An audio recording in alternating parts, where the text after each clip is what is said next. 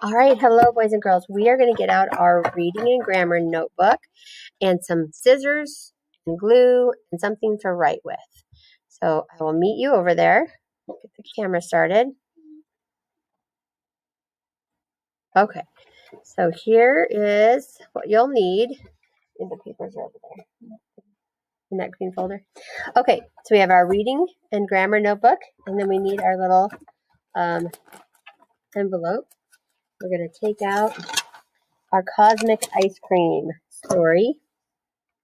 Okay, and you're going to need your scissors.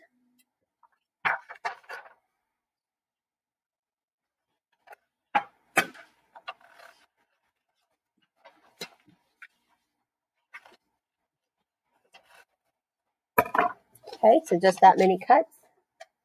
And we just need our glue. We're going to go back here to reading, the reading tab. Okay, we have these pages.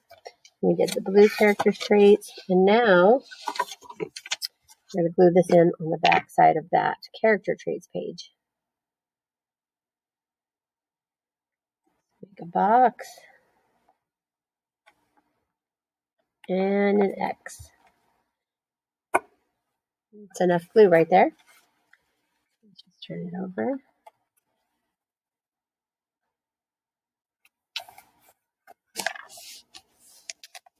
Smooth it down. Okay, turn my glue down. Okay.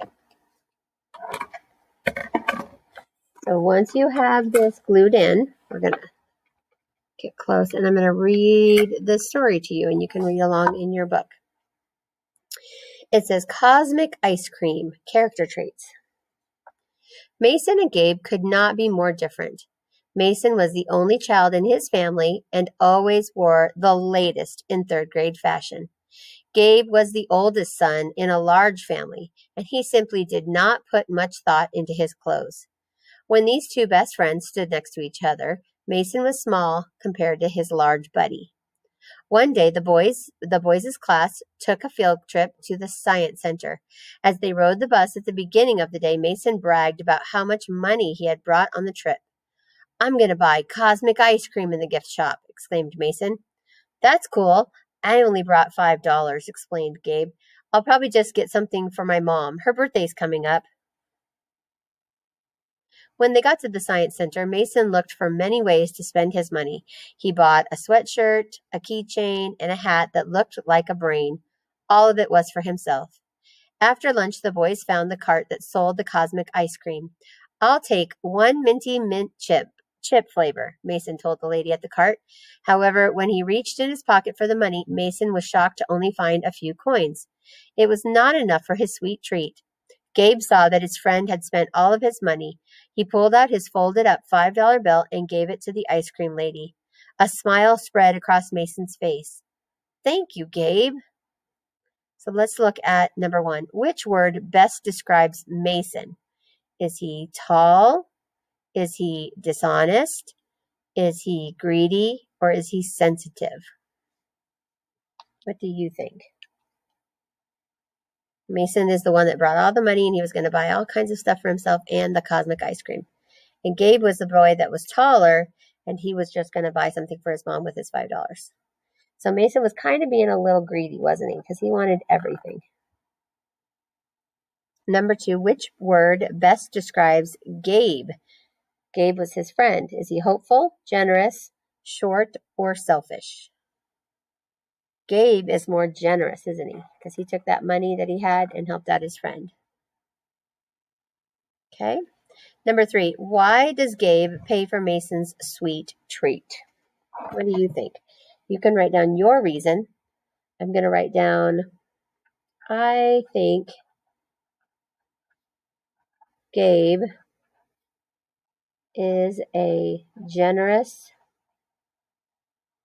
and kind friend. Yeah.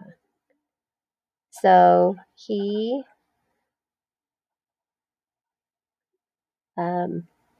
helps his friend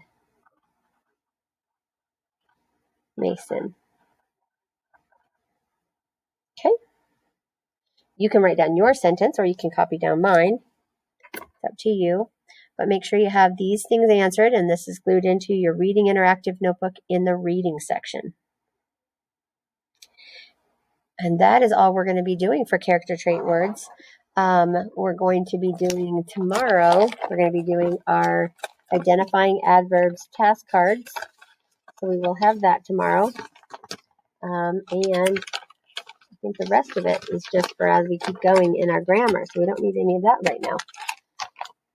All right. So when you're all the way finished, you can either meet me in the read aloud, or you can go to the math lesson and come back to the read aloud after that. All right. I will see you there.